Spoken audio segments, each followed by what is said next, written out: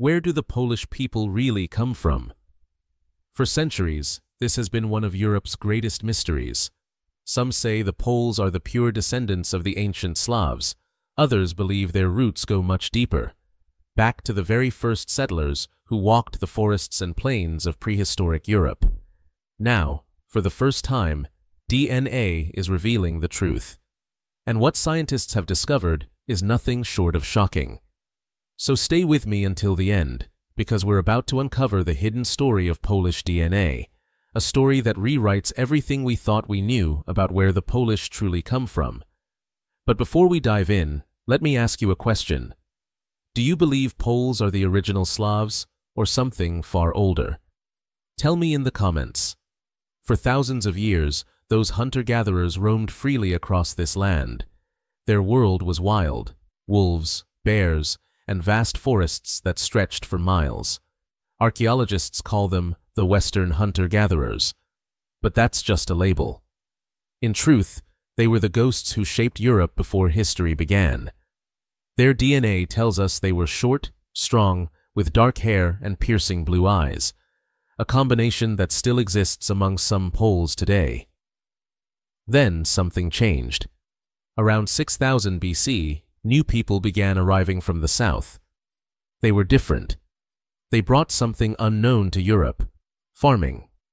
They planted wheat and barley, raised goats and cattle, and built small villages near rivers.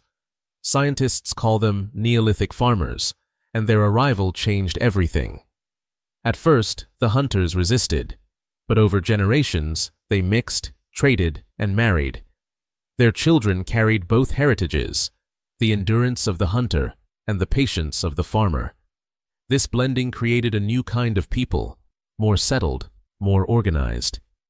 For the first time, Europe was changing, not by war, but by mixing. And deep beneath the Polish soil, that mix can still be seen. When scientists study ancient bones, they find both hunter and farmer DNA. But peace never lasts forever. Around 3000 BC, a new force appeared on the horizon, a people who came not to settle, but to dominate. They rode horses. They used metal. They were fierce, mobile, and unstoppable. From the endless grasslands of the Pontic steppe, the vast region between modern Ukraine and Kazakhstan, these warriors began pushing west. Archaeologists call them the Yamnaya. They were the first great nomads of history, the people who tamed the horse and carried war like a storm. For centuries, they moved slowly, tribe by tribe, until their descendants, known as the corded ware culture, reached the lands that are now Poland. And when they arrived, everything changed again. The newcomers brought new weapons, new burial customs, and, most importantly, new genes. Their DNA spread across Europe so fast that within a few centuries, most of the male bloodlines had been replaced. It was one of the most dramatic population shifts in human history. And here lies the shocking part. Modern Poles still carry the clear genetic signature of those steppe warriors. Nearly half of the Y chromosomes, passed from father to son, come from those same lineages that rode west 5,000 years ago. They were the ones who also brought with them a new kind of language, the ancestor of almost every major tongue in Europe today, the Indo-European language family. In other words, the same roots that gave birth to Polish also gave birth to Latin, Greek, Sanskrit, and English. When we say steppe blood runs in Polish veins, it's not a metaphor. It's literal truth written in DNA. As centuries passed, the corded ware people settled across Central and Eastern Europe. They built villages, raised cattle, and buried their warriors under great mounds. Over centuries, steppe nomads, Neolithic farmers, and native hunters mixed. Out of this fusion came the first Proto-Slavic people. By 1500 BC, these people had already developed unique traditions. They built fortified settlements. They worshipped the sun, rivers, and forests. Their culture was deeply tied to the cycles of nature: harsh winters, fertile summers.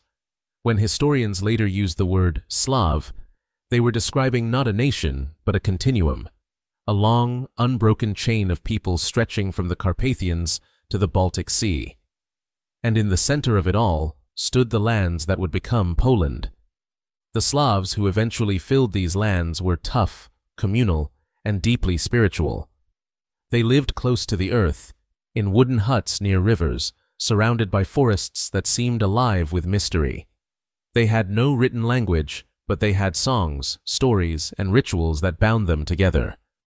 When outsiders came, Germanic tribes from the west, Baltic tribes from the north, the Slavs held their ground. They adapted, traded, sometimes fought, sometimes mixed. This is where the Polish genetic story becomes fascinating.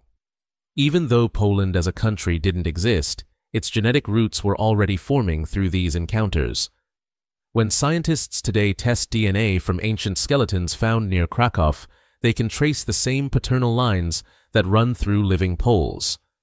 When we talk about Polish identity, we're talking about people who came from hunters, farmers, and riders, each leaving something behind that never truly disappeared. Even the Polish language, rooted in the same Indo-European family that once spread from the steppes, still carries whispers of that ancient migration. Every word spoken today is a living fossil of that journey. Every nation likes to believe it knows where it began. But the story of the Slavs, the ancestors of most modern Poles, doesn't start with a single event or a single tribe. It begins in silence, deep in the forests and rivers of Eastern Europe, somewhere around 2,500 years ago. Archaeologists call it the Przeworsk culture, a network of villages, farmers, and warriors living across what is now Poland. They didn't build vast empires or write in marble. They lived close to the land. These early Slavs were the children of two worlds. To the west, they traded with Celtic tribes. To the east, they brushed against steppe nomads, horsemen who swept across the plains like ghosts. They learned from both. And through this slow mixing of blood and culture, the roots of the Slavic identity began to grow. There's something deeply mysterious about the Slavs. Unlike the Romans or the Greeks, they left no grand monuments. Their power wasn't in empire, but in endurance. When others rose and fell, Celts, Goths, Huns, the Slavs remained, slowly expanding, quietly spreading their language, and carrying their traditions from the Vistula River to the Carpathian Mountains.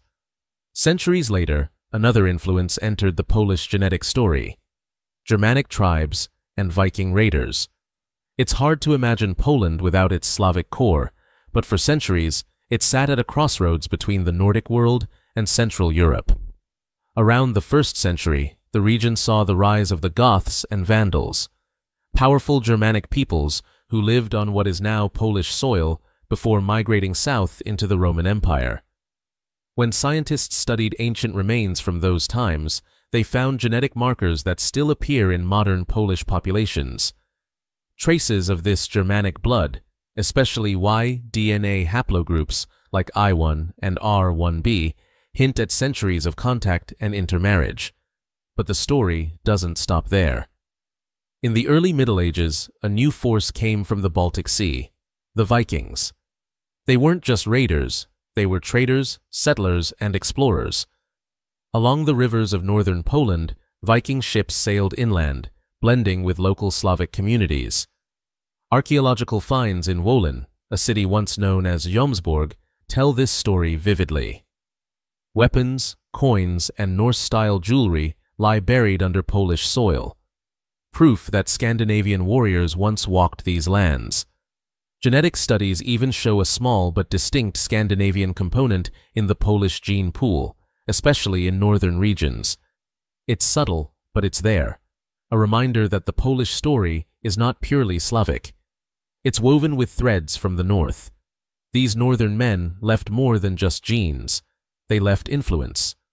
Polish rulers of the early Piast dynasty built their kingdoms through trade and alliances that often included Germanic and Norse ties.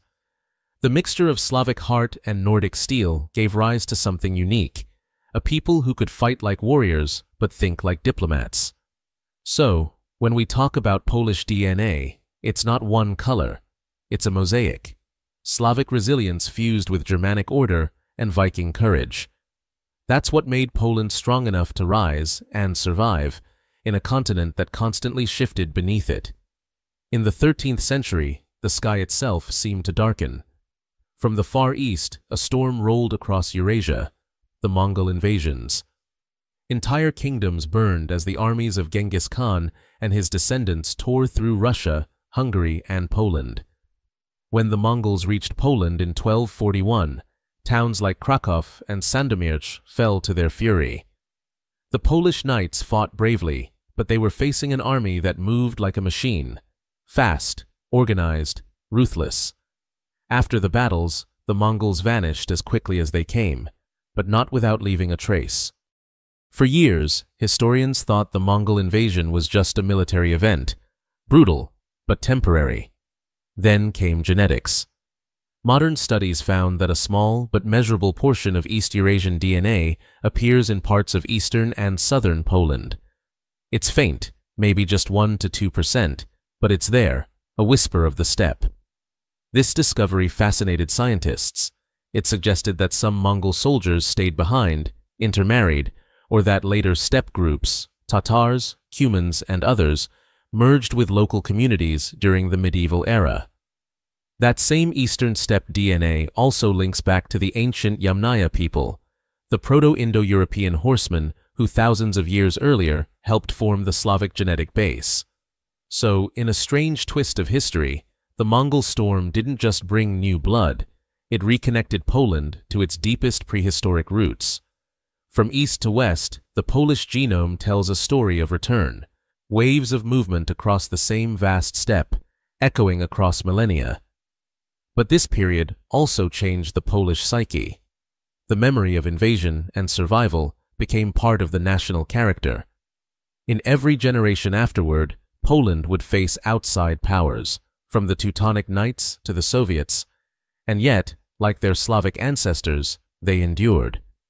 That's why Polish DNA is so fascinating to scientists. It reflects not just genetic history, but human endurance. It's a map of everything Poland has survived: invasions, migrations, alliances, betrayals, rebirths. You can almost feel it in the air of the country itself.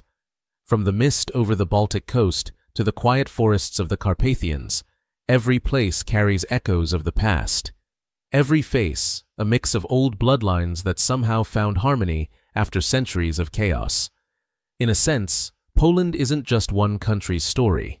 It's Europe's story condensed, the meeting point of East and West, North and South. Through its genetics, you can trace the whole drama of the continent: the rise of farming from the Fertile Crescent, the migration of the Indo-European tribes, the spread of the Slavs, the clash with Vikings and Germans, the impact of the Mongol Empire. It's all there, in every Polish chromosome. Scientists often say DNA is like a time capsule, but when it comes to Poland, it's more than that. It's a mirror, showing not just where the people came from, but how they survived everything history threw at them. Maybe that's the real secret inside Polish DNA, not who they descended from, but how they endured. Every ancient influence, Slavic, Germanic, Norse, Mongol, became part of something greater. In the end, the genetic story of Poland isn't shocking because it's strange. It's shocking because it reveals what we always suspected: that nations aren't born pure. They're forged through contact, conflict, and constant rebirth. Polish DNA is living proof that identity isn't about isolation. It's about the meeting of worlds, Europe and the steppe, and is the truest legacy of all. The history of Poland itself, from ancient settlers and Slavic tribes to Viking traders, Germanic neighbors, every chapter has left its mark on the Polish genetic code. If you've enjoyed this journey through the unique DNA of Poland, let us know in the comments. Have you ever taken a DNA test and found out you have Polish roots?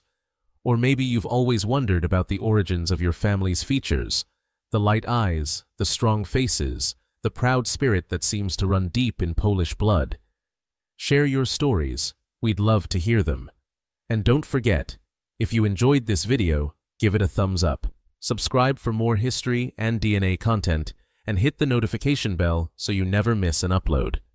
Thanks for watching, and as the Poles say, do zobaczenia. Goodbye for now.